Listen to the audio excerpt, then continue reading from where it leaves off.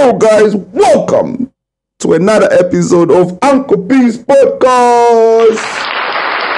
Yeah, what's happening, guys? Super excited to bring you guys this content. So let's check it out, guys. Right, so I'm playing you guys a video right now of two people running, holding hands. So it's a guy and a girl.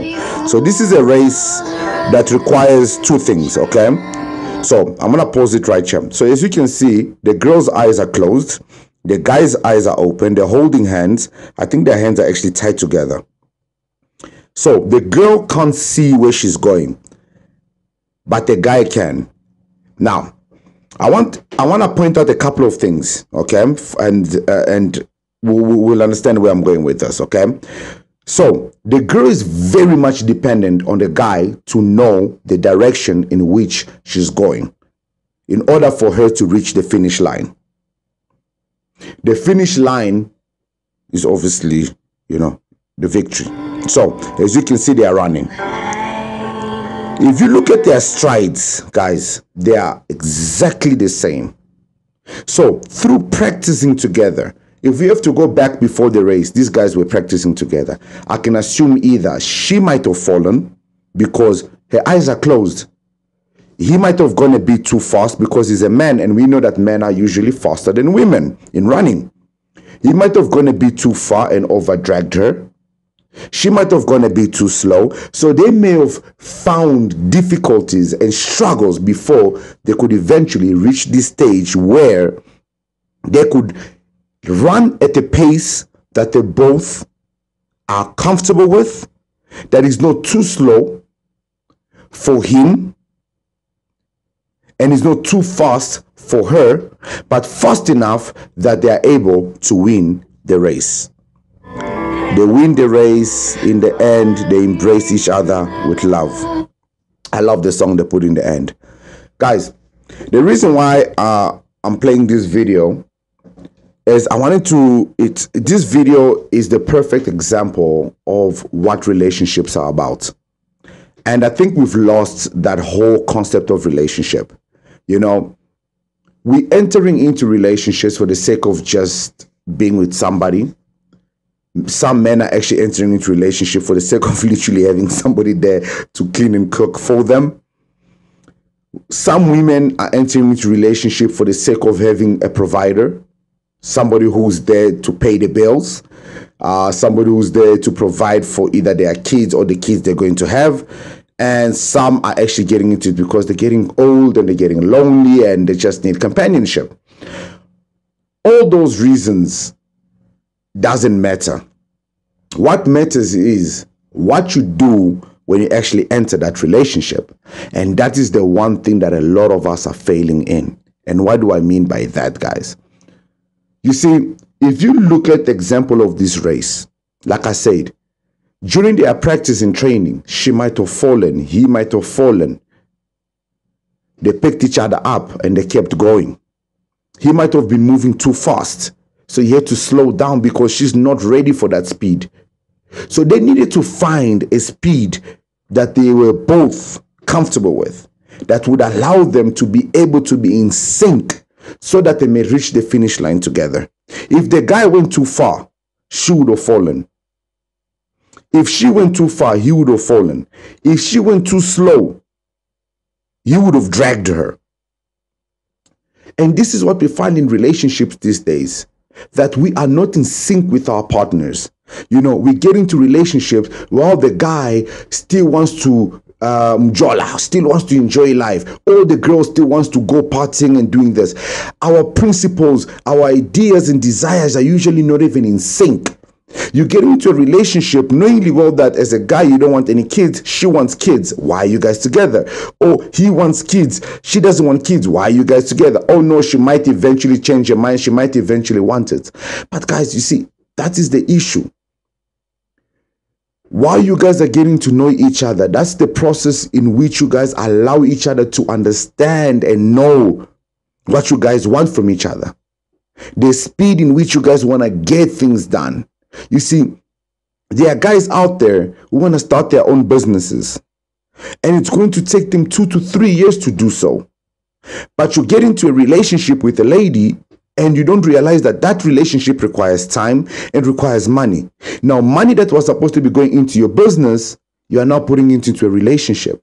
The same thing with ladies. A lot of guys are going to come in and be like, oh, whoa, ladies don't spend on men. But they spend on themselves.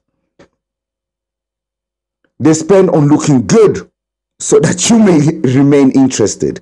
That money that you're spending on those expensive, even if you're not with a man, I know ladies you still need to look good, but the expense is much less. Even extra transportation cost. Now you get into a relationship before you achieve your dreams, before you reach your destination, you might end up having a child. Now you got to spend on your kid. What I'm trying to say is, guys, we need to find synchronization in our relationship.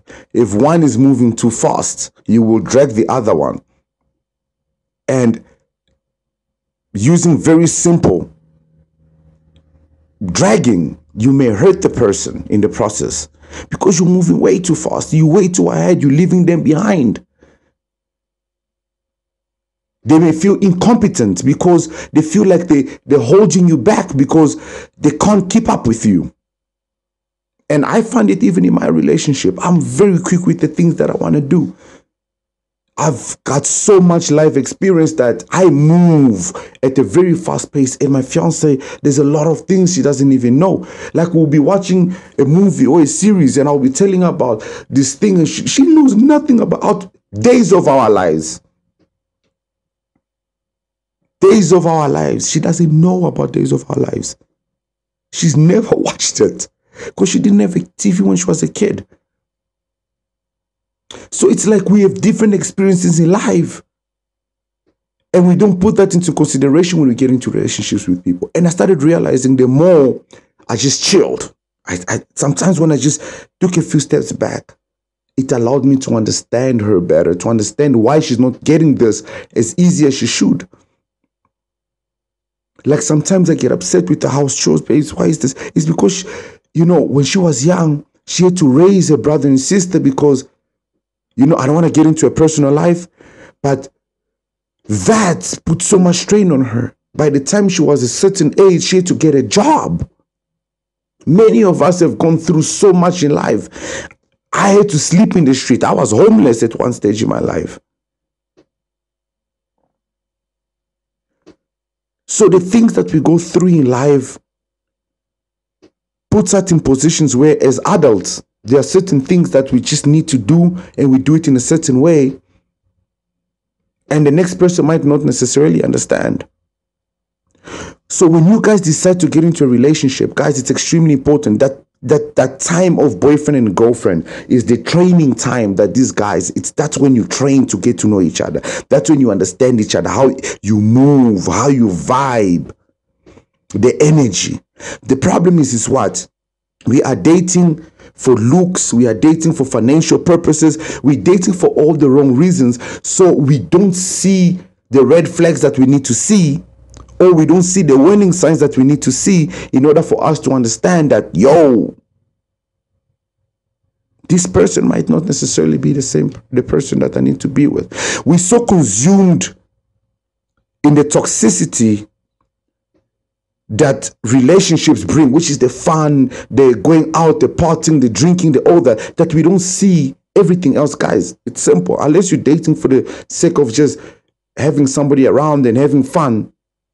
I'm talking to the people who want to reach marriage, people who want to have a fulfillment in relationship, people who want to get something that is solid. You need to work together. There are times your partner is going to be tired. The last couple of days, I've made breakfast, I've cooked dinner.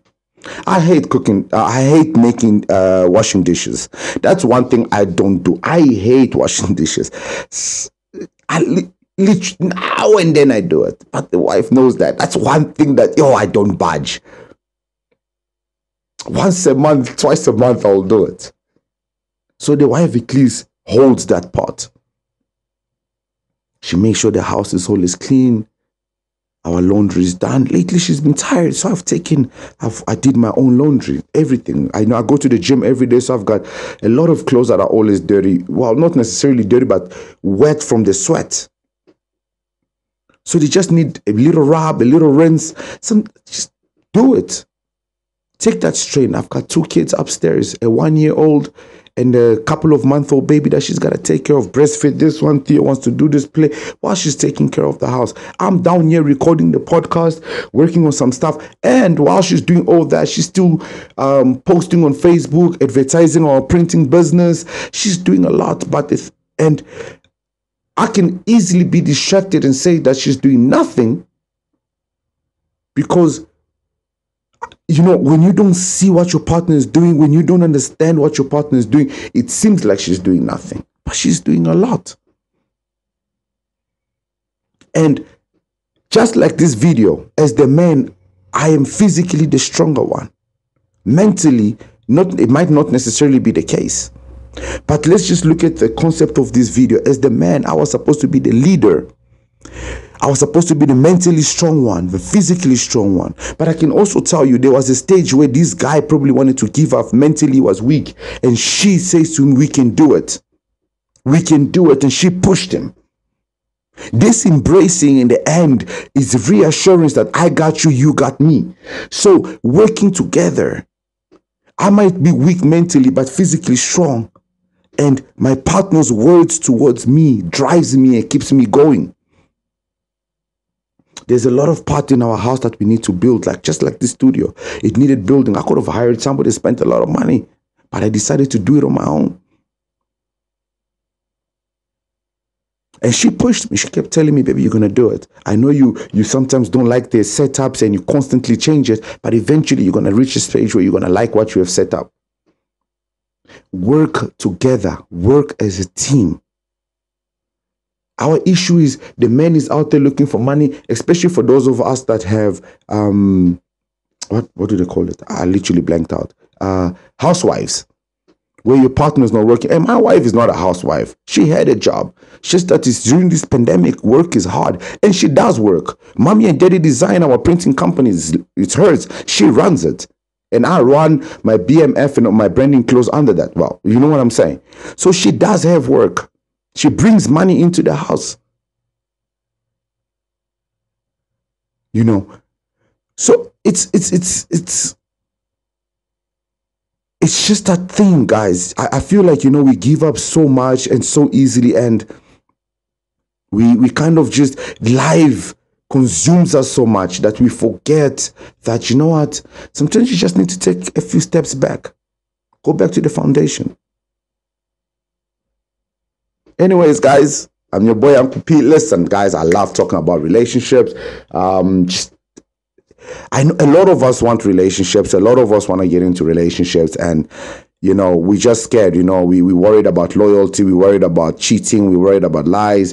Men now just feel like women just want, and there's nothing they bring into the table. Women just feel like guys are no longer faithful, lies, cheating, and all that. Guys, nah, that's not the case, man.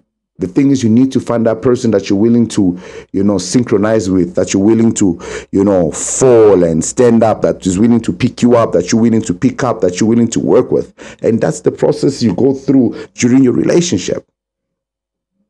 You know? But anyways, guys, I'm your boy, Uncle P. And this is another episode of Uncle P's podcast. I'll see you guys on the next one, man. Peace.